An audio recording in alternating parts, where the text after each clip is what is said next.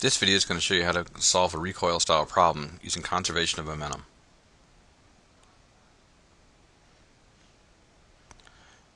So to begin with, I've got my potato cannon. It's going to shoot a potato one way, and then the cannon itself is going to travel in the other way off the table.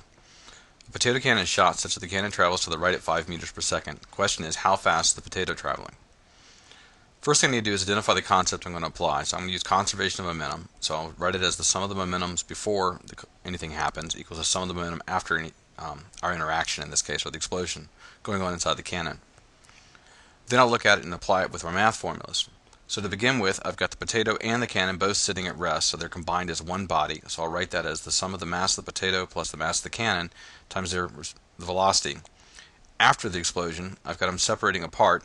So I have the mass, or the momentum of the potato plus the momentum of the cannon. In other words, mass of the potato, velocity of the potato, plus the mass of the cannon times the velocity of the cannon. Then I plug in my numbers.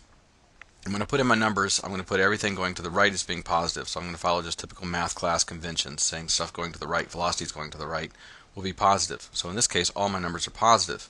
Notice too, at the beginning on the left-hand side, it's at rest, so the velocity is 0.